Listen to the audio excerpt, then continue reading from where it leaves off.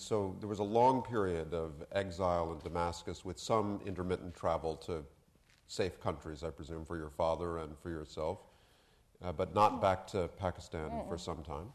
So what was it like to grow up in Damascus as the young daughter of an exiled revolutionary? What was the... Well, it was fairly boring, actually, because I get asked this question and people think that I sort of grew up in a James Bond movie, but it wasn't. We lived in a 2-bedroom flat. My father was a terrible cook and was under the impression that he was a wonderful cook and was always saying things like, oh, the best cooks in the world are men.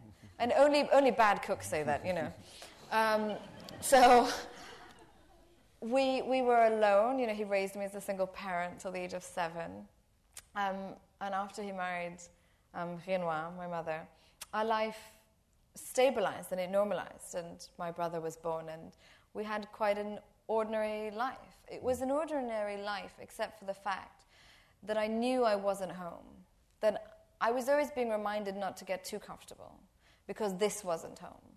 And until the age of 7, I had never seen home. I had never been to Pakistan.